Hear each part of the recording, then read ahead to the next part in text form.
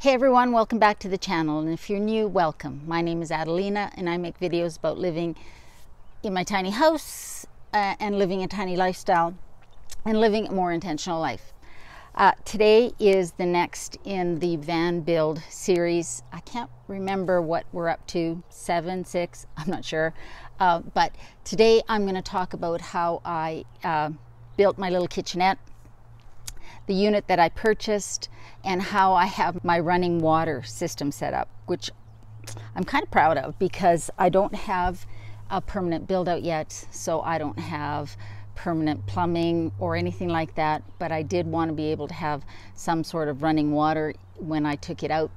And I just got back from camping. It's a long weekend here in Canada. I think it's a long weekend, Labor Day weekend for you guys in the US as well.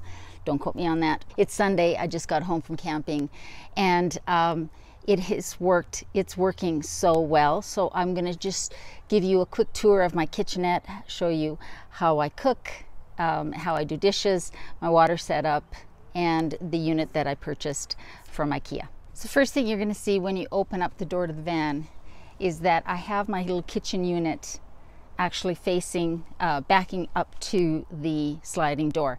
At first I had put it against the far wall so that you saw it as soon as you opened the door. It was right there, but it just seemed to be, to me, to be a waste of a nice solid wall, and I didn't necessarily want my kitchen to be the first thing that I saw or anybody saw when they went into my van. So I actually have my kitchenette on the sliding door. Let me show you what it looks like.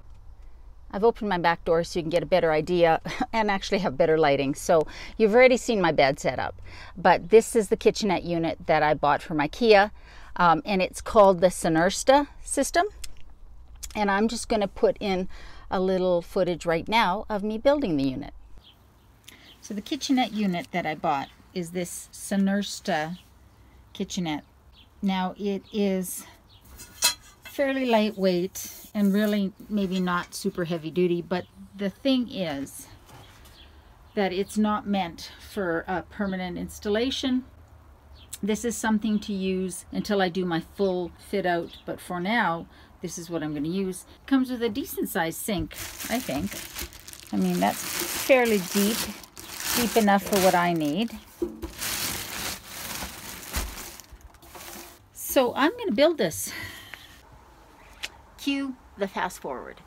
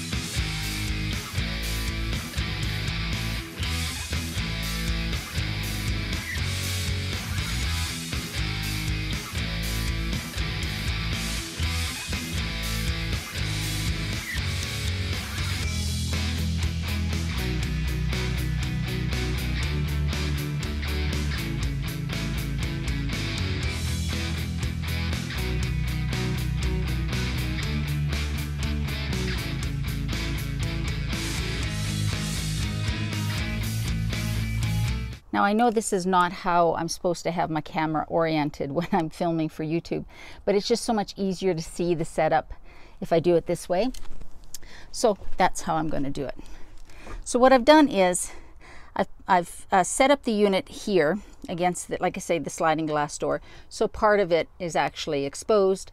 I don't really care about that. I really love this little kitchenette unit because it comes with a built-in sink.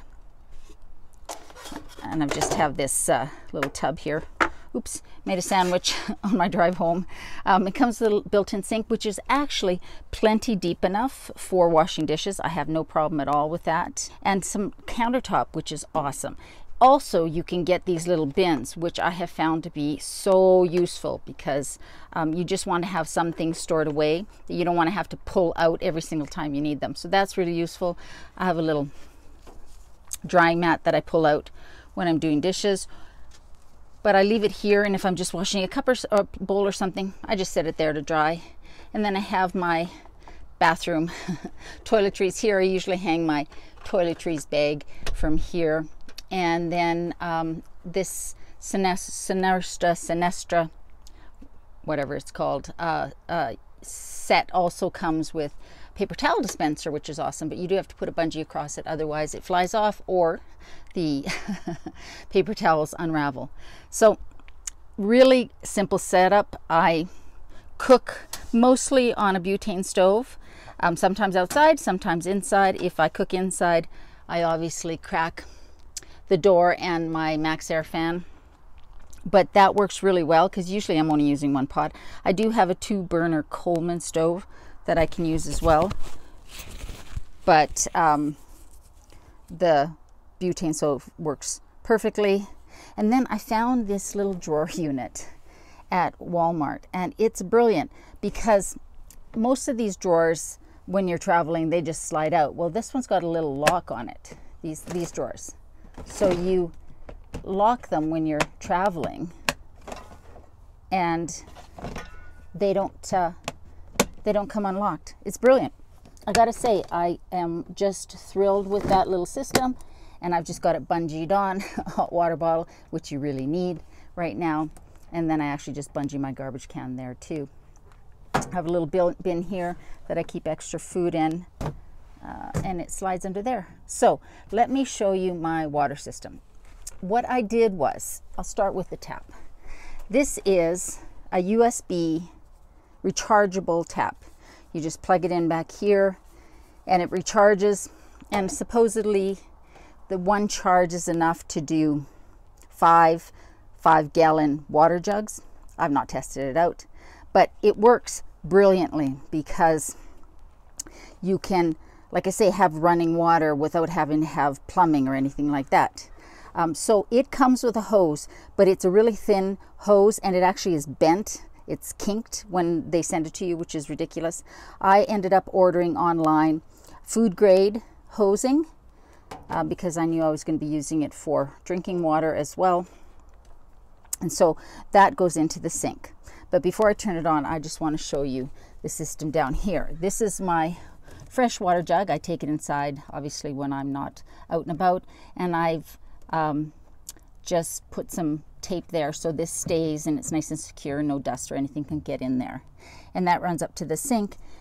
And then because I don't have a gray water tank or anything like that, I have done, like I say, the bare minimum, super simple system. This is a smaller jug that is just for dirty water, and I've basically just put a funnel there because this IKEA sinks, the drains come like this. This is super simple and it's secure. It's empty right now because I empty it every night. I just take it to the either outhouse or the flushing toilets at whatever campground or wherever I am, or in town if I'm at a gas station, and just dump it in there because it's just soapy water, and I use a biodegradable detergent, but I don't pour it on the ground. I dispose of it into a pit toilet or a flushing toilet, and I just do that every day or two. So nothing stays in there long enough to smell. And then when I get home, I wash it out with soapy water and a little bit of bleach afterwards and let it dry really well. So that is my system for now. Let me show you how well this works so you can see just how simple your setup can be. You don't have to spend a lot of money to get running water in your van when you're just doing a quick build out. There might be a little air in here because I've been driving, so. Okay, so there's running water, and you can see there it's going into the funnel. It's as simple as that. Doesn't get any easier. When I'm washing dishes, I usually use this in there, so I have a smaller tub to put some soapy water in, but you don't have to, you can do it straight in there. And then I also got this cutting board from IKEA. It doesn't fit perfectly in there. I do have to sand down one edge a little bit on underneath, but it's great for giving me extra counter space when I'm cooking, when I don't need the sink, and it just works so well. And then up here I have my little, hello, my little mirror for when I'm washing my face in the morning or brushing my teeth. I suppose I should turn you the right way around now. Anyways, as I was saying, here is my kitchen setup. I've used it twice now and it has worked perfectly. I do really love this little drawer unit. I think that that is brilliant. It's bungeed down so it doesn't move anywhere, and it holds my cutlery, my pots, everything that I need, spices, things like that. And it stays put and it locks, so I never have to worry about anything opening and going flying when I'm driving. I actually put this away in its case and then tuck it up there when I'm driving, so it doesn't stay out when I'm driving. But really everything else basically stays when I'm driving. It doesn't go anywhere. These things are on here pretty secure. I really hope that, you know, you guys take this idea. So what I did here, I don't think I mentioned, is I glued, I got some really strong glue that is meant for plastic, and I glued magnets on the bottom of this because this is stainless steel. So that sticks and it doesn't slide around when I'm driving, and it stays put. So you end up having a nice tap with running water for your kitchen without having to do complicated plumbing. And I just fill up my fresh water jug from my kitchen tap here.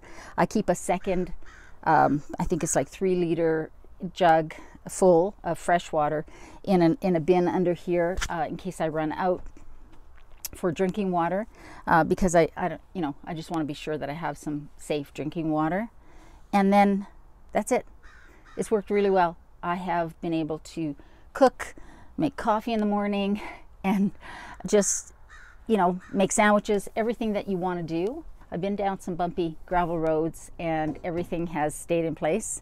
But like I say, I don't leave this out when I'm driving. This little unit is the best money that I've spent. And it's nice and secure to the frame of the van with multiple bungee straps. That is my kitchenette. I will link the tap from Amazon and the hosing that I purchased down below, and I will put the information for the IKEA kitchen unit down there as well. I worried that maybe the sink was going to be too small, but seriously it's not. It fits everything that I need perfectly. And then the jugs are just jugs that you would buy for camping that are meant for holding actual drinking water. And then I just use a cooler with ice. I'm just loving getting this van out and usable. You know, yes, there's some things I still want to do, lots of things that I still want to do, but this was the main step that I wanted to get done so I could get it usable and out. That is my kitchen setup in the van, in my no-build van build. I hope it gives you some ideas. Take care, guys, and I will see you next week.